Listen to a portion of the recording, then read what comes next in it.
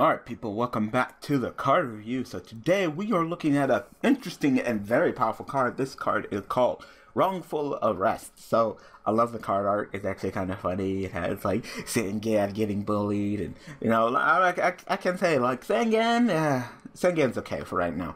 I would say the only problem with Sangan coming up in is because Crush card. Because last thing I want people to do is go ahead and just splash an engine, just like, oh, tour guide Sangan and then Crush card. You know, like a 3-card engine. So you know, without Sangan being here, I doubt it. But oh my god, he looks so sad in the card art. Like he looks like he's about to shit his pants if he wore pants. Cause god, you know, you see Pun agreed that's a Wrongful Arrest. Delinquent Duel, that's a Wrongful Arrest. Graceful Charity, that's a Wrongful Arrest. So you know, I don't know what this Wrongful Arrest is, because there's a handful of cards on here. I'm just like, no, your arrest is justified. You know, like I said, if it was just Sangan, I can understand. But you know, you got some people on here that, you know, totally justified. So this card is very powerful. If you haven't heard of it, then prepare your anus, because pretty much take one of the most powerful cards in the game right now, and then just turn it to a sackier version of it, in my opinion. So Wrongful Arrest is a quick play spell card that reads: until the end of your next turn, neither player can add cards from their deck to their hand except by drawing them. It's as simple as that. It's fucking good. It's literally a one-turn fucking mistake, you know. And a ton of people, when it comes to this upcoming list, and when it comes to the game in general, a ton of people are saying, yeah, Mistake should be hit, you know. Like I said, I kind of feel like Mistake is kind of a balanced card. You know, it's a double assert, it's a neg unless you chain on activation, and you can't search for both of you. Well, this card, on the other hand, yeah, it's true, but it turns off. Like, that's the powerful thing, you know. You can go ahead. Everybody searches in this game right now. Everybody searches, and it's kind of like more of like an intimate card. Everybody searches, therefore, when it comes to activating Mistake, neither player can search, you know? So, it's not like you will ever see Mistake in, like, Necros or Killer Knights, because they search, you know? So, it's kind of like more of like an anti-meta card. This card, on the other hand, can be splashed in those powerful decks that search, because all they have to do is just get done with their searching first. Like, that's the powerful fucking thing about this card, is that it may be just for, you know, one, well, not really one turn, but each player's turn, but it's so fucking powerful because it's just one. Like, there's a one and done. Sometimes it's one and done, you know? So, like I said, it is a quick play spell, which makes it fucking ridiculous that it's a quick play spell. Because not only can you just be like, alright, well, you play Mistake, and you're like, well, damn, I played Mistake, but then I drew into, you know, you're playing Teller Knights with Mistake, because you're fucking bad. But you're like, you play Mistake because you're going against Necros, and you're like, aha, Mistake, you can't search, ha ha ha, alright, draw, oh, I drew Rhoda, you know, yeah. Wrongful Arrest, on the other hand, you can be like, alright, I have Wrongful Arrest. Alright, well, I'm going to play Rhoda. Summon my Deneb, go ahead and search. Alright, well, I got all my searching on, I'm done. Alright, yeah, Wrongful Arrest.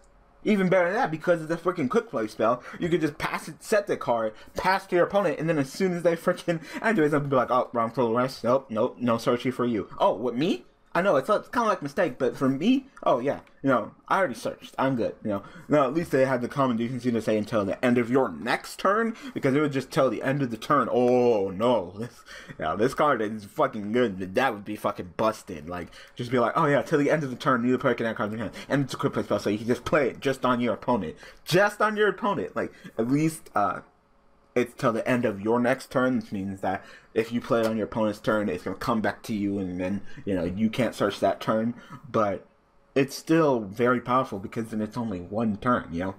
It's not like Mistake where, you know, it's pretty much stuck. And, like, you know, when it comes to, like, Mistake, if I go, alright, activate Rhoda, you go, chain Mistake, and I go, chain MST, of course, continuous trap cards, they have to remain up on the field to resolve the effect. This is a quick play spell. So, I can go, activate Rhoda, you go, chain Wrongful Arrest. I could chain MST till the fucking cows come home.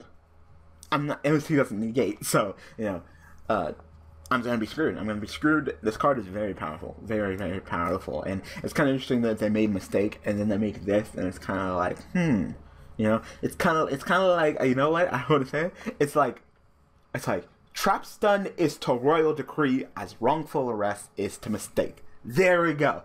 Bam, there's the analogy right there. Like, that's all I have to do. That's all I have to say. I don't even have to tell you fucking Mistake's effect. I'll just be like, Trap Stun is the Royal Decree, is Wrongful Arrest is to Mistake. You'll be like, okay, so it's Mistake for one turn. Yeah.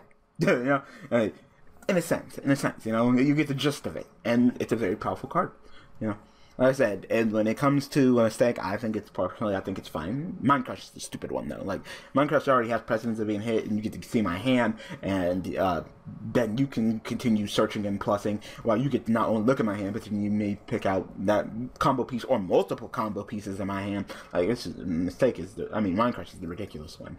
Mistake, on the other hand, hey, you go ahead and play Mistake. You don't get to look in my hand. You can't search. I can't search. And unless you change it on something that I activated, it's a neg.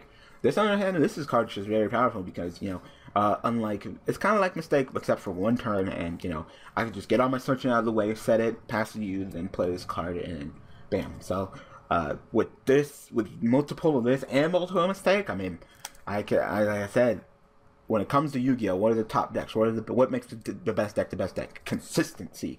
You know, as long as the deck has the C word, and I don't mean that word, I mean consistency, generally decks will be better than decks that aren't consistent. You know, if you need an example, look at the top decks. What are the top decks right now? Necros. Alright. And what is Necros? Consistent. Okay. Alright. Now, look at a deck that used to be one of the best decks, used to be one of the top decks, but now it's not as consistent. Look at Burning Abyss. They're not consistent. You know, that opening tour guide used to be like one of the best plays, but now, you know, they said they're not consistent anymore. They are not consistent compared to Necros, you know. Cleese, I mean, you know, even with Scout at 2 and Sacrifice at 1, you know, you still have, you know, triple Summoner's Art, so Cleese are still fairly consistent. So, you know, that's good. Tellarknights, they're consistent, you know. Shadows, they're not as consistent, but they have multiple engines that can help them be consistent, you know. The problem with, of course, with Shadows is that if they don't get to one of their fusions, then they're fucked, you know. You need to run them triple L Shadow fusions and triple Shadow fusions, because if you don't, then you're fucked. And of course, what's their limit? Because they're not as consistent, what do? They run Mistake, you know. The decks that aren't as consistent generally run more cards to combat the consistency of the top decks to bring them down. So just like with Mistake, I can clearly see, you know, a deck going triple Mistake, triple Wrongful Arrest, you know, just to go ahead and be like, no, you're not searching, you know, you need to slow down. If I can't search, you can't search. So in a sense, that's just very powerful. But, you know, Mind Crush on your hands, it's like, oh, you search, let me go ahead and see your hand. Like, no, get out of the hand, you know? I see you fucking Wrongful Arrest, fucking Delinquent Duo, you're right there. Get out of people's hands. Like, no. So, I'm done talking about this card. So tell me what you guys think about Wrongful Arrest in the comment section below. So I hope that you guys enjoyed this card review. So thanks for watching, thanks for all the support, and I will see you guys on Thursday with another card to look at. Alright, people, thanks for watching.